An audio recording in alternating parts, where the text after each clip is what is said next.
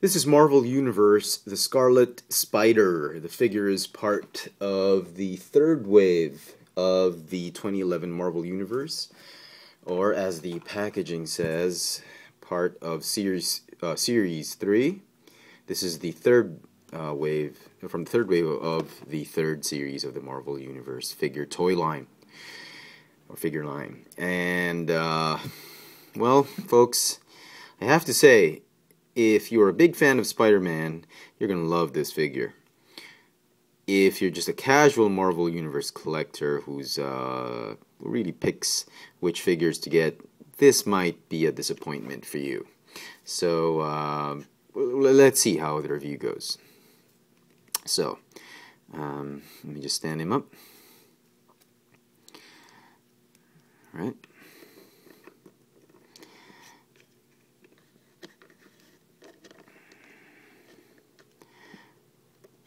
Okay, let's put him there. Quick look at the packaging. Figure stand included. Wow.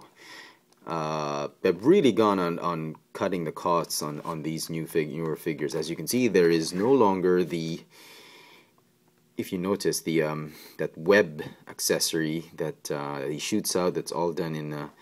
Okay, we got a visitor right here. Don't worry, he's okay. I can kill him. That web tangled thingy that looks like a looks like a McFarlane, a Todd McFarlane type of webbing accessory that you clip on. That was really practically useless for the Marvel Universe figures, in my opinion. But some people like it. But it's gone because I think that amount of plastic they used for the vest, or for the cut off sleeveless sweater. But so. Just little more reasons why you think to make you believe that you're not really getting your money's worth from Marvel Universe figures. But anyway, here is the packaging, a bit of artwork here, the rest of the assortment. Is figure number 14 of Series 3, and it is a Commander Steve Rogers Marvel Universe series. Collect them all. Okay. So before we begin, again, the actual figure itself, here is the Spider-Man Marvel Universe, the original Spider-Man figure, and here is, I know somebody was asking for it, the, okay, let me just stand him up, the, well, this isn't called the Scarlet Spider, it's called the Something Attack Spider-Man. I did a review on this, I just forgot the name, but this is from the Spider-Man toy line, the Spider-Man figure line, figure and toy line. And obviously it's an homage to the Ben Reilly Spider-Man, but they didn't call him a Ben Reilly Spider-Man. Okay, someone was asking me, should I get this or this? Depends. If you're collecting strictly the Spider-Man figure from the Spider-Man figure line, then obviously you have to get this. If you're a Marvel Universe collector, get this one. And as you can see, the figure is quite big because, if you noticed, technically the figure can be argued as a new figure mold, but in my opinion they've only changed the hips and everything, and the thighs obviously, but everything else, the knees downwards, the arms, the chest, the head, are all recycled bits and pieces here and there. The only new thing, again, as I said, are the hips, the belt, I think, and the sweater. These I think are from the Black Widow. I could be mistaken, but the ankle pouches are new, I think. I tried checking my Deadpool, it's not the same, but somebody tell me who those belong to, if it's in fact a recycled piece, that probably from a figure I didn't get. So there you go. Let's get rid of these two. The figure has some looseness to it, maybe mold degradation. The thigh joints are a bit loose. I don't know why. The knees are quite loose. The elbows are loose. Upper torso is not loose. The head on the ball joint is not loose. So it could vary from figure to figure, but on mine some joints are loose. Make a summary of the articulation. It's got a ball jointed neck, ball joint upper torso, ball hinge shoulders, bicep swivel, hinge elbow, swivel wrist. The new ball hinge hip, thigh swivel, double hinge knees, and a ball hinge ankle. What's really interesting about this new mold is the way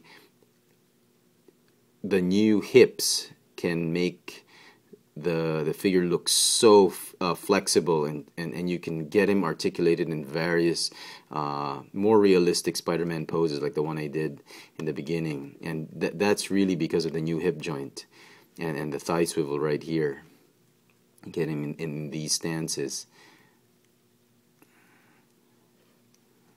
You can have him swing, I mean, just like that. I mean, Spider-Man is always something like that, doing with his feet up in the air. So, you know, that's probably one of the best things about this new figure mold, quote unquote new. But other than that, I think the figure might just look ordinary to the casual Marvel Universe collector. And again, as I said, this figure is strictly for the hardcore Spider-Man collector and obviously hardcore Marvel Universe figure. If you're just casually collecting these guys, I suggest save your money for something else that you might be looking for, like a Doctor Strange or the Fantastic Four pack or something like that, and just wait for this one to go on clearance if you absolutely must get it. Otherwise, just pass. They did a good job on the sweater. I don't think it's removable. You could force it out, but I'm not going to do it if you wanted to. It's a nice, you know, likeness to how he looked like in the comic book. I'm not sure if it's very accurate, but it's pretty accurate to me. And, you know, for somebody who's not really a big fan of Spider-Man, this figure, you know, to me is okay.